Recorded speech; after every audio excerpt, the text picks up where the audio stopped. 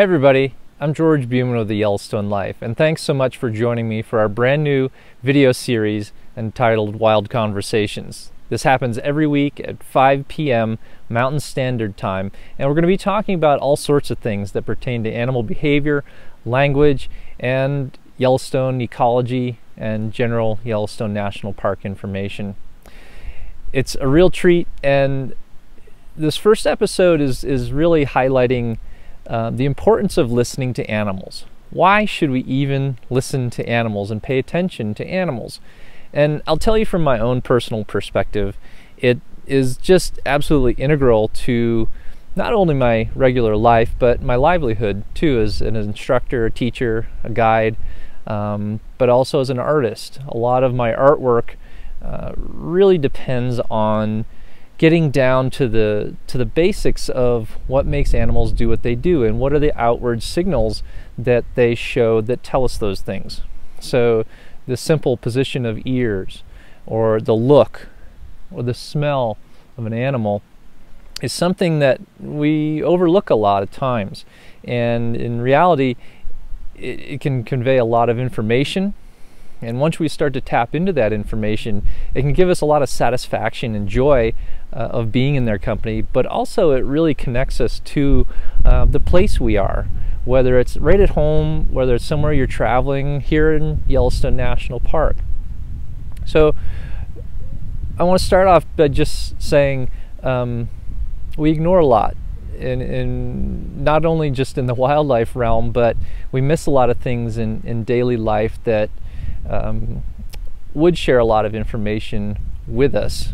And a great example was yesterday. I happened to be out with a friend, and while he was doing something, I was sitting up above this trail in the broad open. There were no trees. It was completely in the clear open, and there was a semi-used trail that people jog and walk.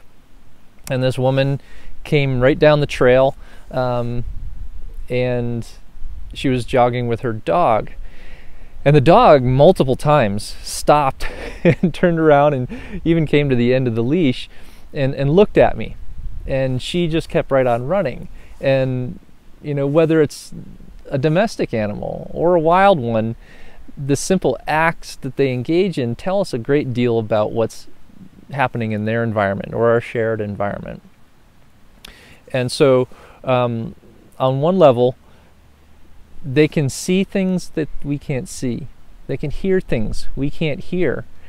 And they're in places that we aren't, you know. How many of you can fly? Very few of us, unless you have your pilot's license, and even then it's a vastly different experience, I'm sure, from flying the way a raven might, or an eagle. And so we need to use them better. We need to see the world through their eyes. So, you know, their lives depend on this stuff. Our ancestors, if you go back at some point in history, they did too. But we have the luxury as modern humans that we don't pay attention to things in the way that we used to, you know, as a species. And still to this day, you know, most of us, it doesn't matter whether we hear that bird say that one particular call or not. We aren't going to die and not make it to breakfast because of that. But earlier in history, things like that actually happened. So in our modern age, the animal awareness is much more about being a part of the landscape and the place you are at that very moment. Again, you know, I was standing on the deck here the other day, and this small bird went flying right past me and into this actual patch of trees that I'm standing in right now. The chickadees could be calling, or a woodpecker could be pecking on a telephone pole or a power pole or a tree. And how often do we blow that stuff off? We just completely walk by, we ignore it like we do so many human-related sounds, noise. But it's not noise. Think of it from this perspective. It's communication. They're sharing information about their world, and we can know what they know simply by looking and listening. You could use the analogy of a riverbed. As you're watching the river, the water flowing through that riverbed, it's relatively flat, if it's a still river. But there are definitely places when you look closer at the surface where there are eddies and riffles and all sorts of different relief structures that might be really subtle, but they point to very profound meanings down under the surface of that water. So you can tell if you study water. Fishermen know this pretty well. Where the deep water is, where the shallow water is, where there might be a big boulder hidden beneath the surface or a sandbar, those sorts of things. Those same subtleties are happening out here in the natural environment. So that sparrow I talked about that flew right past me so quick, animals just don't do that. The margin between life and death for them is so thin that they can't afford to waste energy. So flying really fast and really directed without being aware of your surroundings is not a safe thing to do. It requires a lot of energy, first off, but it may expose you to some other danger in a place you're going that you haven't really assessed yet.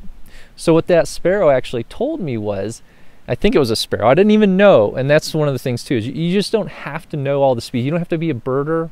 You don't have to be a complete nature nut. You just have to tune in. And what that bird told me when I tuned in was that George and our pup Hobbs were coming back from their walk. That bird saw them coming down the driveway, leapt out of the relative open area that it was probably feeding, and it shot right into the cover of the forest. Just again, think of how often we ignore something that simple. Or the woodpecker pecking. Ask yourself, does it do it all day long? Well, no. I'm actually listening right now and I'm not hearing any of that. So there are patterns that unfold there, and those patterns are able to clue us into things that we might really want to see. They might help us, if your cat gets out or your dog is off leash. The signals in the environment will tell you exactly where they are and what's going on. Maybe even down to the level of your cat, whether it's sunning and reclining in the morning light or whether it's actually on the hunt. It can be really specific. And so the more we tune into it, the more we can get that information, the more we enjoy our surroundings by knowing what these different things mean. We get to see stuff that we normally wouldn't. So many things we miss literally right outside of our own front door. There's a great video online of this older couple who had a security camera outside of their what appeared to be a suburban, well-to-do neighborhood. And right before they came out of the door, the black bear walks up onto their porch and is literally right within feet of the door as the couple walks out of the door and goes on their way, even lingering a little bit around the exit, locking the door and things. And the bear simply slinks off, close to one of the columns near the door, but is in plain view. We're doing that all the time. And the point here is to start breaking down some of those walls that we create and get out of our own heads. We'll find a lot of calm, a lot of connectedness, a lot of joy just by starting to notice the things right close by. So we listen to animals for our health, we listen for knowledge, we listen and look at them to feel like we're a part of the place that we live again. Your yard, your town park, your closest national park, all of these places have so much going on that it simply takes paying a little bit more attention, setting aside our own agendas and to-do lists and things like that. You'll get a lot more out of this, I guarantee. It makes it a lot more fun. That feeds into my artwork. It makes my everyday a heck of a lot more worth living when you just feel like you're one of the genuine community, the full community of life. So we're going to spend a lot more time on these sorts of subjects: animal communication, behavior, Yellowstone updates as far as the seasons go and things like that each Thursday at 5 p.m. Mountain Standard Time. I also really encourage you to log on to yellowstonelife.com, and you can download our free guide to the 5 things that you can do right now to tune into animal language. And that'll get you a little bit further ahead in terms of what to look for, what to listen for, and how to go about your days, even in a slightly different manner than you usually do, but you're going to get a lot more out of them. For me, it helps with the art. It helps with feeling calm and collected when I have to go settle into work and other things that might be stressful. You're able to handle them a lot better when you harness the power of the natural world around you. So pay attention to animals. They'll teach you a lot, and I look forward to seeing you next Thursday, 5 p.m. Take care and listen to animals.